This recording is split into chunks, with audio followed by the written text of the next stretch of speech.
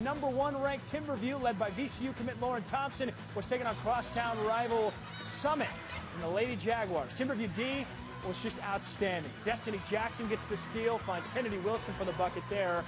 Later, the Lady Jaguars, Tamisha Lampkins misses her first try, but she gets the rebound and puts in the second attempt. Solid game for Lampkins. She had 25 points. More Timberview defense. They get the turnover, push it ahead with Asia Collins. Does a nice job avoiding the defender to get the bucket there.